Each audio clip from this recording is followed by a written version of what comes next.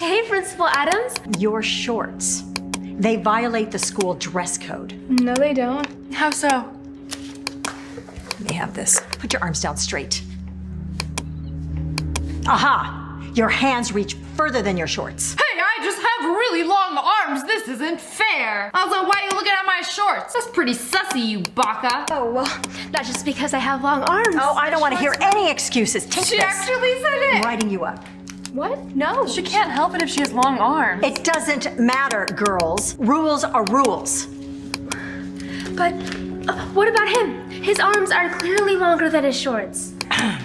His shorts are not creating a distraction to learning. Well, I'm sorry, but my shoulders are. Check that out. Girl, the only one distracted by her shorts is you. Just because I'm a girl, that makes what I wear a distraction?